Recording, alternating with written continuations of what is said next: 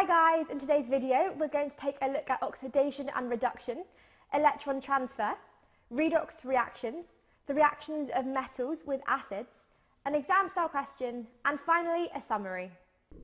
So I'm going to begin with a reminder of what oxidation and reduction are. We discussed in our previous video how oxidation and reduction can be considered in different contexts. We explained how oxidation in terms of oxygen was the gain of oxygen and reduction was the loss of oxygen. Today we're going to be focusing on oxidation and reduction in terms of electrons. Oxidation we know is the loss of electrons and reduction is the gain of electrons. And we discussed in our previous video how this can be summarised in the acronym OILRIG, where oxidation is loss and reduction is gain. So now we've recapped oxidation and reduction specifically in terms of electron transfer. Let's go ahead and have a look at what a redox reaction is. Well, a redox reaction is a reaction where both oxidation and reduction are occurring in the same reaction. Now you can see here we have two species. We have A and we have B. Now you can see that species A is losing these two electrons, whereas species B is gaining 2 electrons. Now, as we know that oxidation is the loss of electrons, A is becoming oxidized, whereas B, which is gaining electrons, we know is becoming reduced. And in this reaction, electrons we can see are being transferred from A to B. One species, in this case A, loses X electrons, in this case 2 electrons, and the other species gains those electrons. So let's have a quick recap of oxidation numbers before we look at oxidation numbers within our redox reactions and how they change. We discussed how oxidation numbers is the charge the atom would have if it was composed of ions, and the oxidation number reflects the number of electrons that have been lost or gained. Looking at X, our example element, which has 10 electrons. When X is oxidized, we see an increase in the oxidation number. It has lost an electron and the oxidation number increases. When X is reduced, we see a decrease in the oxidation number. It has gained an electron and we see a decrease in the oxidation number. So let's have a look at some examples of redox reactions so we can look at how the oxidation numbers change. Well, the changes in oxidation numbers can reflect whether oxidation or reduction has occurred. Oxidation, which we know to be the loss of electrons, has an increase in oxidation number, whereas when reduction occurs, which we know is the gain of electrons, we see a decrease in the oxidation number. So the example we're going to look at is the reaction of nitrogen with hydrogen to form ammonia. So if we look at the oxidation numbers of the nitrogen and the hydrogen to begin with, nitrogen, which is an uncombined element on its own, we know will therefore have an oxidation number of 0. Our hydrogen, again, it's an uncombined element, will also have an oxidation number of 0. Now we have our ammonia, so we want to work out what the oxidation numbers of the nitrogen and the hydrogen are. Well, we know that hydrogen, when it's combined like this, takes an oxidation number of +1. So now to work out the oxidation number of the nitrogen. So we have NH3, our ammonia. The rule we're using is that hydrogen, as it's combined, has an oxidation number of +1. The sum is equal to 0, as it's a compound, not an ion. So using X to represent the oxidation number of N, X plus 3 times 1 is equal to the sum, 0. So X plus 3 is equal to 0, meaning that X is equal to -3, giving our nitrogen in the ammonia an oxidation state of -3. Now we can see that the oxidation number of our nitrogen has decreased from 0 to -3, and that of our hydrogen has increased from 0 to +1. Now remembering that a decrease in oxidation number is a reduction, we can see that it's the nitrogen that has been reduced. Remembering that an increase in oxidation number is oxidation, we can see it's the hydrogen that has been oxidized. So let's have a look at a second example of redox reactions. This example is the reaction of metals with acids. Reactive metals can react with acids, as I'm sure you'll know. The metal is oxidized and the hydrogen is reduced to form hydrogen gas. Now, as oxidation and reduction are occurring in the same reaction, this is a redox reaction. So let's go ahead and have a look at this reaction here to see how it is a redox reaction. If we begin by having a look at the oxidation state of sodium, we begin with the sodium metal. It is an uncombined element and therefore has an oxidation state of 0. It forms sodium chloride. Now we know that when we have a simple ion, the oxidation state will be that of the charge on the simple ion, which we know in sodium's case is +1. So it has a +1 oxidation state here. Now looking at hydrogen. We are producing hydrogen gas, which we know is an uncombined element. So that's an oxidation state of 0. Here we have combined hydrogen, which we know has an oxidation state of +1 from our rules. So now we look at how the oxidation states change. The metal sodium increases in its oxidation number.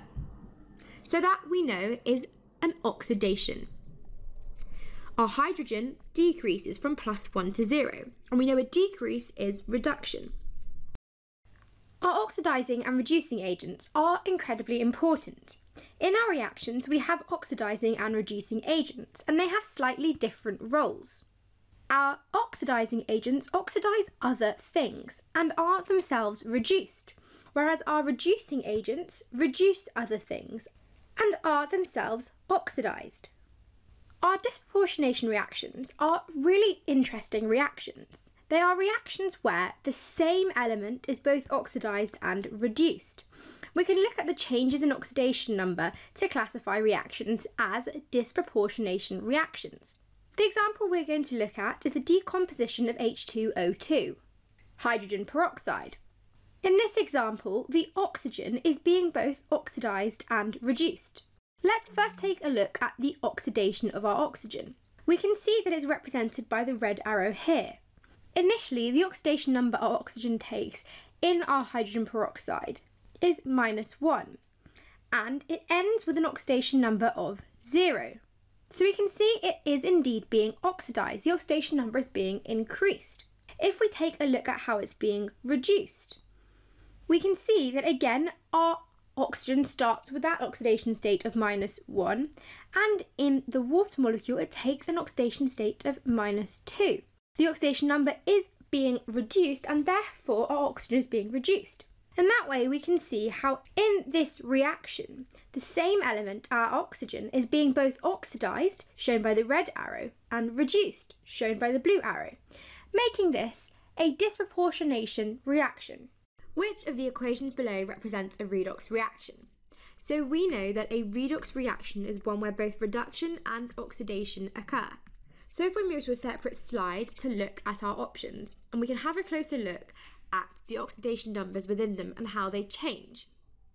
So to begin with, if we look at option A, looking at the oxidation states of magnesium, we have elemental magnesium. That has an oxidation state of 0. We then have magnesium sulfate. Now we know that the charge taken by the magnesium ion is usually a 2+ charge. And when we have simple ions, the oxidation state is that of the charge that's taken by the ion. So magnesium here will have an oxidation state of +2. If we now look at the oxidation state of our hydrogen, it begins as combined hydrogen, which we know has an oxidation state of +1. It then forms hydrogen gas. That's uncombined, so we'll have an oxidation state of 0. So we can see magnesium increases in oxidation state from 0 to +2, and hydrogen decreases from +1 to 0. So the magnesium is becoming oxidized and the hydrogen reduced. We can see it's therefore indeed a redox reaction. We have oxidation and reduction occurring within the same reaction. Now it is important in multiple choice questions to have a check through the rest of the answers. We still have 3 more options which we need to eliminate. Although it seems that option A is our correct answer, it is important to ensure that you've had a look and eliminated the rest of the options. If we were to take a closer look at options B, C and D, we can see that none of these correctly represent redox reactions where both oxidation and reduction occur, and it is therefore option A that is our correct answer. If we move on to question 2, in terms of electron transfer, what does the term oxidation mean? This is quite a simple question. It's a 1-mark definition question.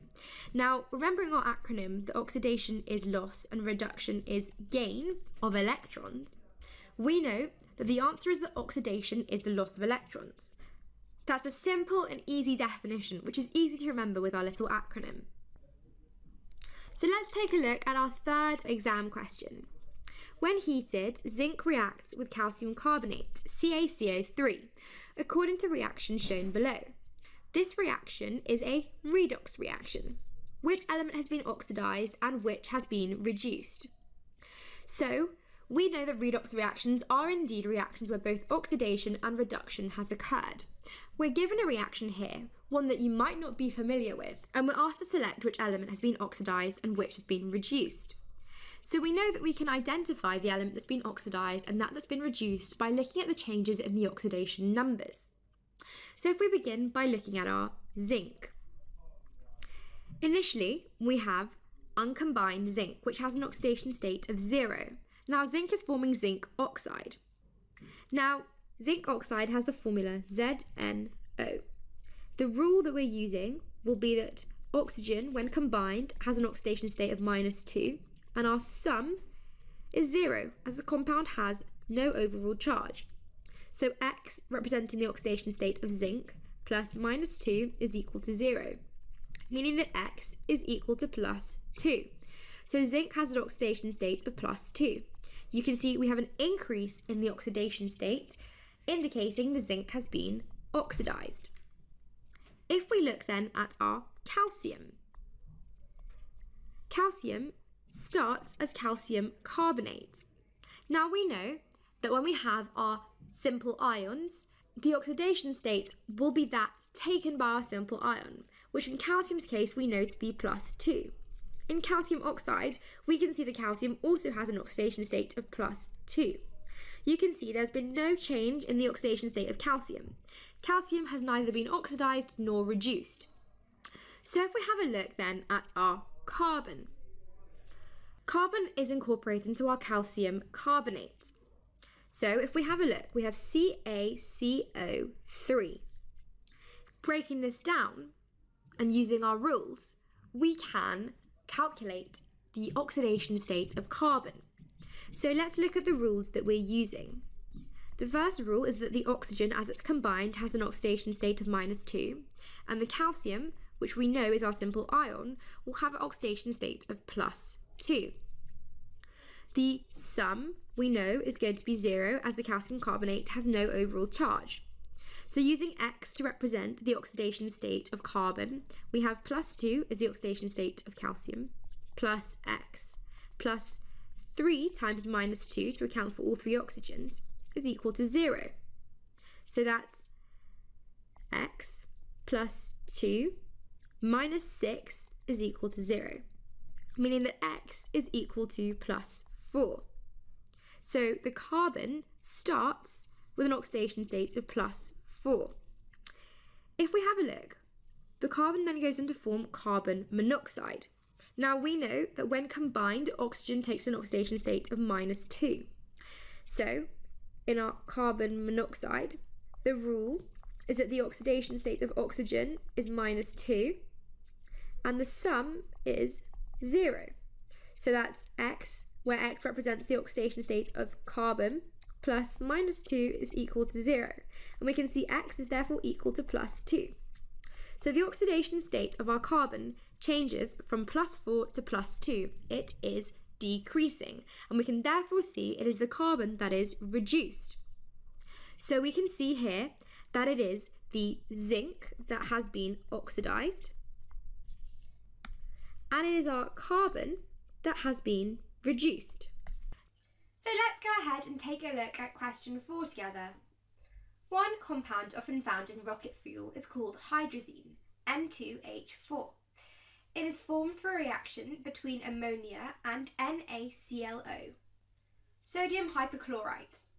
The reaction produces 2 byproducts, water and table salt.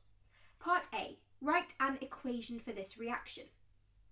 Now, although you might never have come across some of these chemicals before, you may never have seen hydrazine or sodium hypochlorite. That's not something that should worry you. If you read the question carefully, all the information we need is in the question. We know the reactants are ammonia and sodium hypochlorite, so let's go ahead and write that in. And we know we're forming hydrazine, water and table salt. So let's go ahead and write that in. So now we've written our equation, we just need to go ahead and balance it. We can see that in our reactant we have 3 atoms of hydrogen, however in our product we have 6. So we can balance that by putting a 2 in front of our ammonia. And we can then see that we have the correct number of atoms on each side of our equation. So, using the information we're given in the question, we've formed a balanced equation for this reaction. 1 mark is given for the correct reaction and a second for correct balancing. In part B, we're asked to explain why this is a redox reaction, making reference to the oxidation numbers of the reactants and products. So we know that a redox reaction is one in which both reduction and oxidation take place. So if we have a look at some of the species in our reaction, let's start off by looking at the nitrogen. The nitrogen has an oxidation state of -3. In our product, our nitrogen is in our hydrazine. We can see hydrazine has a formula of N2H4. With each of these hydrogens has an oxidation state of -1, so -1 times 4 gets us -4. As we have 2 nitrogens, each must have an oxidation state of -2. So we can see that the nitrogen is changing its oxidation state from -3 to -2. It's increasing, and therefore it is being oxidized. We can see that the oxidation state of our sodium does not change, but if we look at our chlorine, chlorine initially has an oxidation state of +1 in our sodium hypochlorite. And in our sodium chloride, our table salt, it has an oxidation state of -1. We can see that the oxidation state is being reduced, and therefore our chlorine species is being reduced. So as both oxidation and reduction is occurring, this reaction can be referred to as a redox reaction. The 3 marks given in this question are for identifying that it is the nitrogen that is being oxidized, showing the change in oxidation numbers. The same for our chlorine species. The 3rd and final mark comes from explaining that both oxidation and reduction are occurring, and therefore this is a redox reaction. Hey guys, I hope you're enjoying the video.